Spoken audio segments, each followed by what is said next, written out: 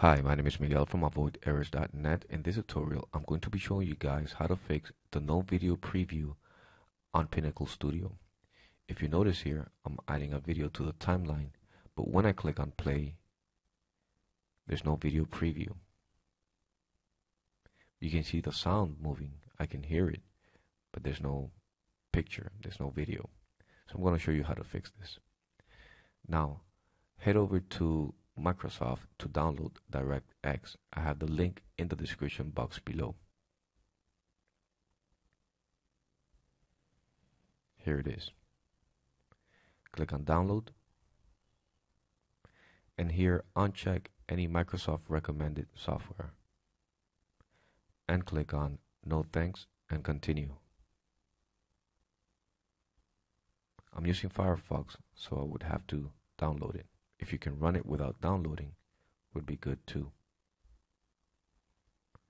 Now head over to your downloads folder and double click to run.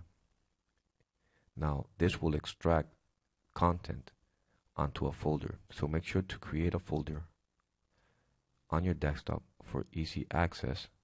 You can name it however you want and extract the content there. In my case, I created a folder called Any Folder on my desktop, as you can see. And click on OK to extract. OK again. Done.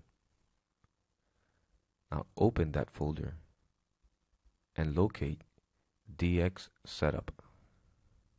Here it is. Now double click to install. Agree to the license terms. Next.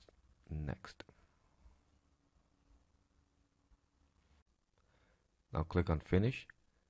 You can delete the folder now if you want, but before you do that, go ahead and try Pinnacle Studio and see if the video preview is working. It should work now.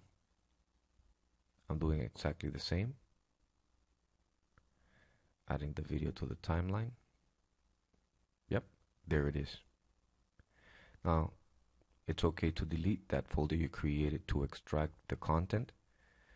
And that's it. Thank you for watching this video. My name is Miguel. If you have any questions, feel free to post them in the comment section below. Thank you.